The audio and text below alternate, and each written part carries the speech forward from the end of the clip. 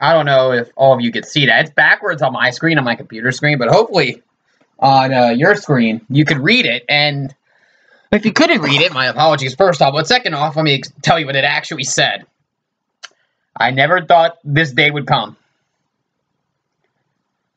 I thought that my Lord and Savior Tom Brady would play football forever.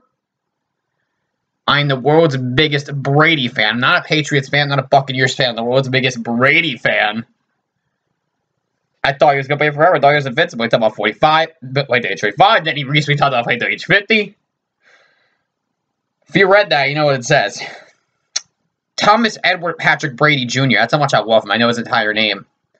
Has officially confirmed that he will be retiring from football after his unfortunate loss to the Rams, who cheated in that game, by the way. They cheated. They cheated. They cheated. They cheated. I don't know why I'm holding this. I'm going to put this down. I'm just so upset right now. I'm flustered. I need to turn on my stage light. I'm so upset. There you go. That better? There you go. I'm so upset right now. You have no idea. Oh, I love Brady so much. I don't know if I actually told you guys this, but I'm actually the biological mother of his 3 children. I actually did that. I'm actually the biological mother of his children. That's how much I love Tom Brady. That's how much I love him, man. Giselle is actually me cross-dressing. That's actually me. I just wanted to make it so they couldn't recognize me. I'm actually Giselle Butch did. I made up that name, by the way. That's, I'm sorry. That's completely made up by me.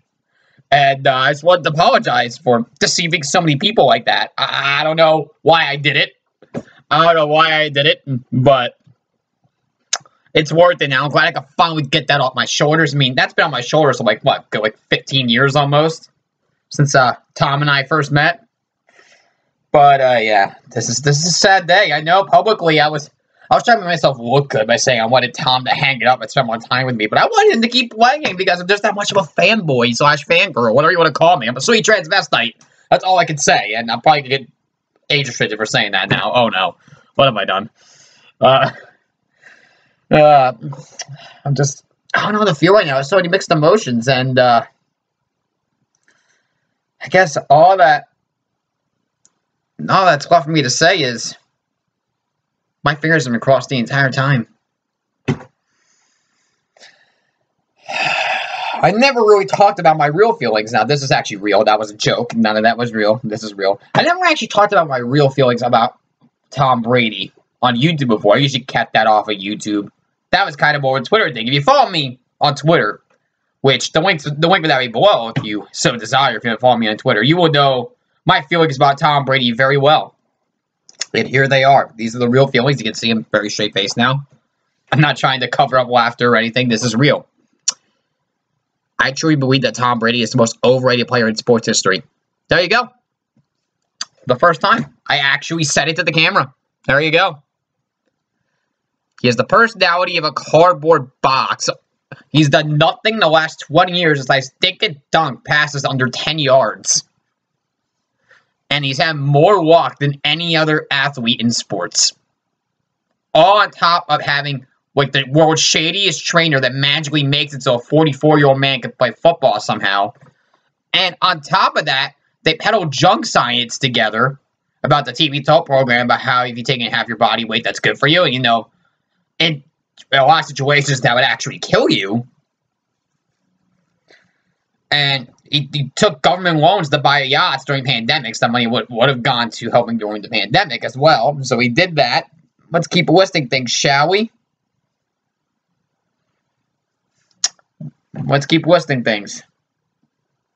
Do I even need to? Do I even need to go on? I don't even need to bring up the cheat scandals. I really don't have to. I mean, he stole money from cancer patients as well. Don't forget that. I'm sorry. I have so many emotions about this right now. I can't think clearly. I didn't wake up expecting this news, you know? But I will say this. Today is the greatest day in NFL history. And we will make it a holiday. We will make it a holiday called Independence Day. It's the NFL's version of Independence Day, where he got freed of the enemy that used his luck to control it. And the refs also kind of always had things as favor for the most part as well. We're finally free, and January 29th, every year now, we are going to celebrate it as Independence Day. So, if you're a classic Madden player like me, who plays the actual good Madden games, it's a whole other debate. Now that both Tom Brady and Ben, the Ultimate Woman Respecter, are retiring, that leaves Aaron Rodgers as the last actual player in Madden who's still active now. Like the last one that's actually their likeness, not counting ones that people might create in their own games. So there's that as well. It's a what without Tom Brady. It feels weird. I don't even know what to say. I just wanted to get on for a second and just talk about it.